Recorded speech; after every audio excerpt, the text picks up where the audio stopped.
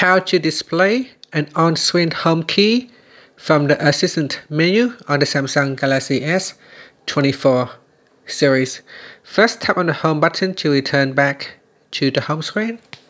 Then swipe down at the top and then tap on the settings icon.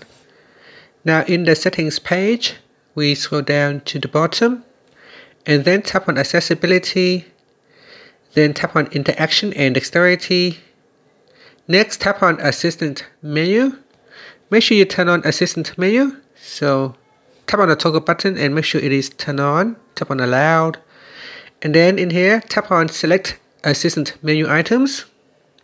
Now in here, make sure the home button is at the top. It should be in here by default. If it's not, you can tap on the Add button to bring it to the top. You can also rearrange or reorganize your menu items. And then tap on the back key.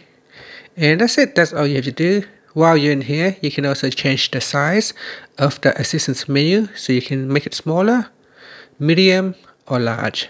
You can also turn on or turn off the shortcut key. And you can also change the transparency of your Assistant menu icon.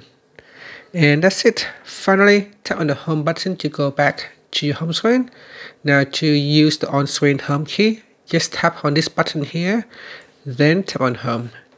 And that's it. So here, tap on home. That will take me back to my home screen. Thank you for watching this video. Please like and subscribe to my channel for more videos.